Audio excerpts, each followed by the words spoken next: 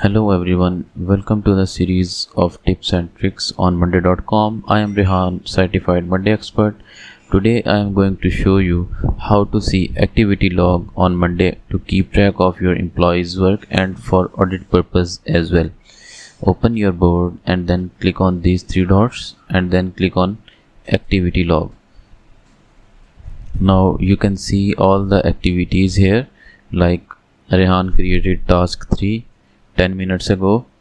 You can export to Excel file as well. You can export by person as well, and you can also filter it out by like today, this week, this month, this year, or by group, by columns.